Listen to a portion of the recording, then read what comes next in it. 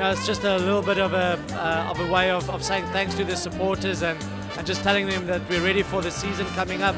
Obviously there's a lot of expectations for this team, but we're happy with how we've prepared, and for now it's just mingling with the supporters, and hopefully on Saturday we can start off the season with a win.